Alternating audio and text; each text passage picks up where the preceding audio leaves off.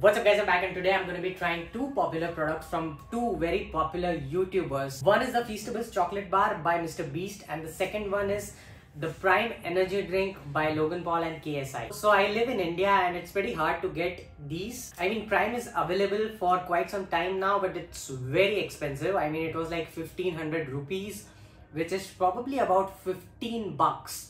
Yes, $15 for one bottle of this energy drink. Finally, I saw it at a place and I was able to get it for quite cheap.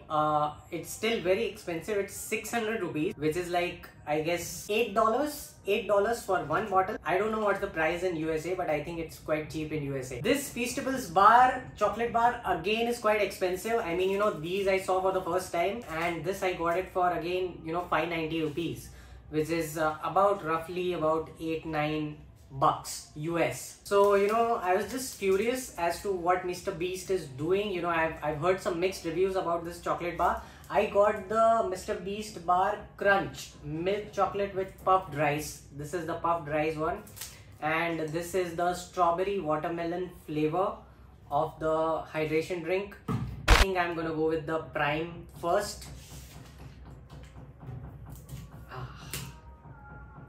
By the way, just judging by the bottle, cool bottle. It's a nice bottle. It says on the instructions over here, Prime hydration strawberry and watermelon flavored drink with sweeteners, 9 ml, 1 serving. Ingredients: water, reconstituted powder coconut water, acid, citric acid, mineral salt, flavoring, sweet potato concentrate, carrot concentrate, cherry concentrate, sweeteners, sucralose, amino acids like vitamin E stabilizers, gum arabic, gum acacia, glycerol, ester woods of roses, vitamin A, vitamin B6, vitamin B12. It does not have sugar, but it does have some artificial sweeteners, dipotassium phosphate flavoring agent. So it does have some artificial flavoring agent, so not completely natural. Probably better than Gatorade though.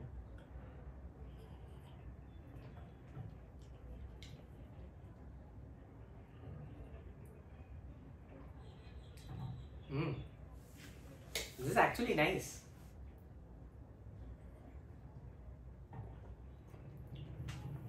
Guys, I do taste strawberry. There's more of strawberry, but there's a aftertaste of watermelon. Like the moment it hits you, it smells like strawberry and tastes like strawberry, but when you gulp it down, it's more like watermelon. It's good.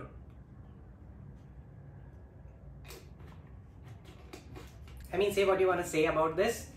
You might like it, you might not like it, but I really like it. And I think this strawberry watermelon must be a good flavor. I don't think anybody would dislike it, This is nice, guys. Like,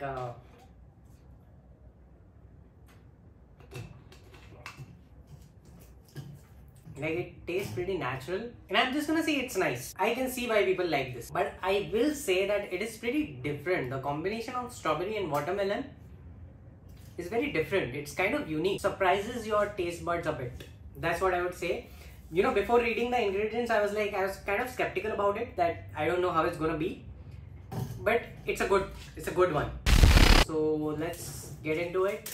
The packaging is really nice. It's like a, bacha kid packaging. Kids would really like it. Again, quite expensive here in India. Puffed rice flavor.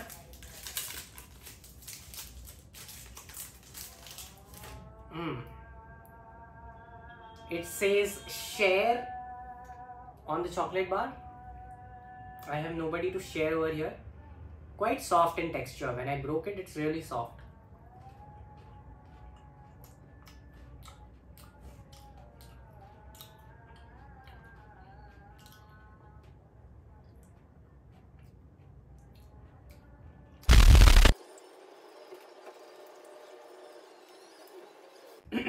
I mean, it tastes like regular chocolate. There's nothing special about it. I mean, I'm sorry, Mr. Beast. It's nice chocolate, but that being said, I have tasted a lot of better chocolates than this. Lindt and Swiss chocolates are definitely 100% better than this. This kind of chocolate is very common. There's this big brand in India called Amul, which makes better chocolate than this. I don't understand the hype about it. I mean, don't get me wrong. I'm not criticizing it. It's nice, it's tasty. But as I was surprised with this one, when I drank it, I actually tasted strawberry and watermelon and it was a bit different. This is different, you know, like that is how I would describe it. Like you pick up an energy drink nowadays, you pick up a Monster or you pick up a Red Bull and you know, you like it, but since you have gotten accustomed to that taste, you know what to expect from an energy drink. This one, when I tasted it, it felt different, you know, so it felt like it was pushing the boundaries a bit. It was changing something. It was different than what I would expect it to be. This one is just normal chocolate. I mean, Hershey's is better than this. Hershey's, or you know, let me try it one more time.